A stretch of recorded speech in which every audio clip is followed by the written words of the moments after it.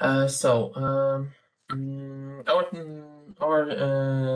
work is generative adversarial network for student structure prediction, and here is our team. We're working on this. My agenda is first. I will speak a little bit about our motivation. Then we go to the concept of our network, and we'll talk a little bit about model, how it was built, and what data it needs to run. Then we go to the results, and we talk a little bit about our conclusion, what came out during this research, and at the end, I will tell you a little bit about our future works. So, about the motivation, we had a problem that during COVID, our university needs something, some tool, some system to forecast students' application. How many students will come next year? We all know this situation. It was hard. It was all the teaching, whole teaching began to be online. It wasn't very attractive for students, so we need something to forecast how it will affect our applications. So the concept was at the first we started with some regression models, but because of lack of the time series data, we have only 5 years in that. Well, we quickly stopped that idea because it wasn't enough for machine learning models. But on the other hand, we had a lot of data about who applied, how it was, who it was from which city, or from which field of studies. So we knew who applied on each our field of study, and here we are talking about master studies. So that's important.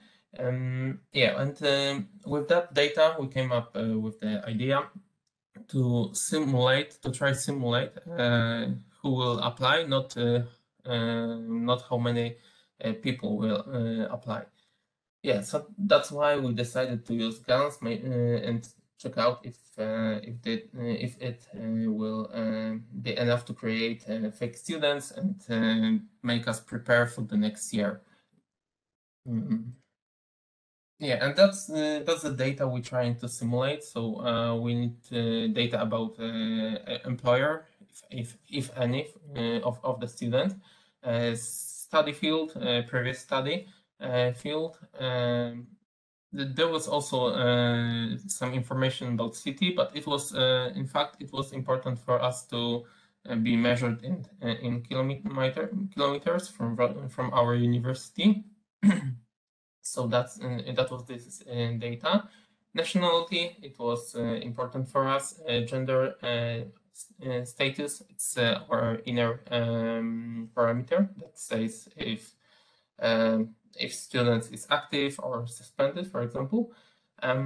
Work experience, it was also measured in years. So that's the point here. And the university, previous university, if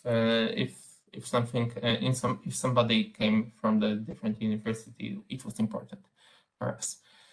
So that was the data we were trying to simulate, and here we have our generator and discriminator.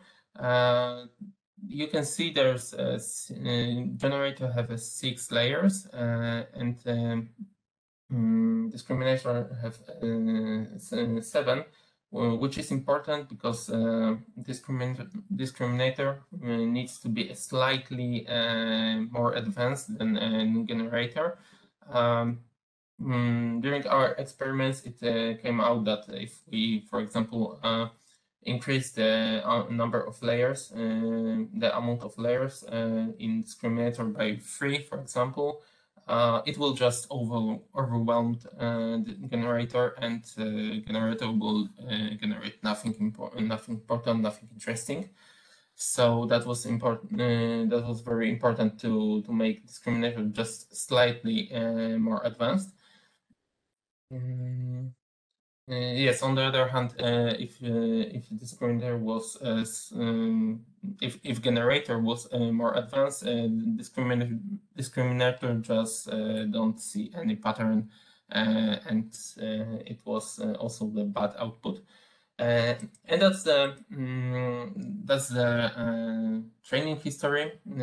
So you can see that both of these networks were competing with each other, and it's here we have 5,000 epochs. So if we increase that time, usually discriminator is a more advanced network take advantage, and it never comes back to normal state. So 7,000 epochs was too much, 5,000 was enough. So oh yeah, below we have also a table that presents the structure of data, of the real data that we are teaching on. And yeah, well, the next slide is it's really important and interesting. You can see that here we have a percentage of data that exceeds was in the right area of the real data. Here we have a fake data percentage that were in the right area of real data, and usually we can very good simulate nationality. It's because of most who were Polish. But here we have also a lot of fields that exceeds 50%. On the by black is there are data that exceeds 75%. So it still needs some work. In this idea, it still needs some work, but there's a light at the end of the tunnel. So well, we'll try to do it in next years. And here's how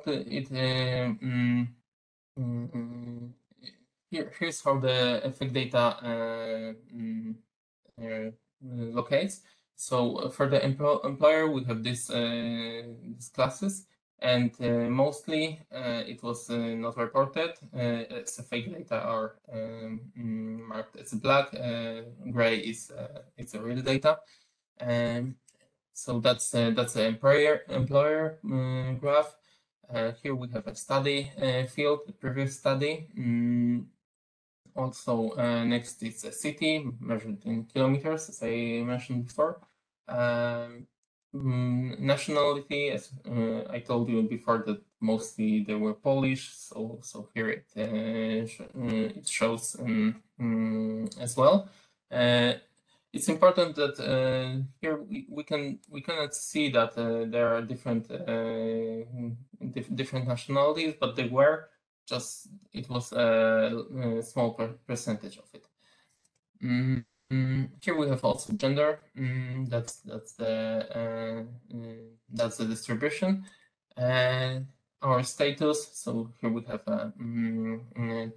studying, active students, suspended, as I told before, but there are others. And work experience. Of course, usually it's the students that were working not more than 2 years before, but there were some others of them. Here we have also students that are older and have more work experience. And at the end, we have also the university. So here are some universities that are coming on our university, and that's the distribution of them. And about conclusion, I told you that we have only 11 out of the 48 that exceeds 75%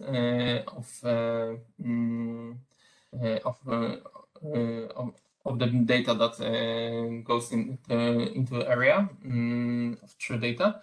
And but there, on the other hand, there is only 18 sets that exceeds below below margin of 50%. So that's the light on the end of the tunnel. Yes, and as a last conclusion, I think we can explore more this area, because it's something that needs a little bit more work to be done. Yeah, and about our future works, so we will do it. We will continue on research in forecasting using GAN, simulate our students using GAN, because it seems that it can provide some interesting results. Okay, and so that's gonna be it. Thank you for your attention. Thank you, Paweł, for your interesting presentation, and I start officially discussion. If you have questions, please let us know. I can't see any questions at the moment, so maybe I will ask you, Paweł, how to use these results in a real life decision-making processes. How do you think? What level of certainty of this model is enough to base your business decisions basing on those predictions? Well, so the whole idea was to simulate the distribution of our students, and say that, for example, there was some students that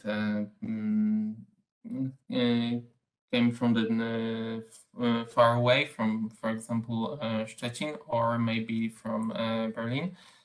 So they need, if we would have this data about those students that came from far away, we can prepare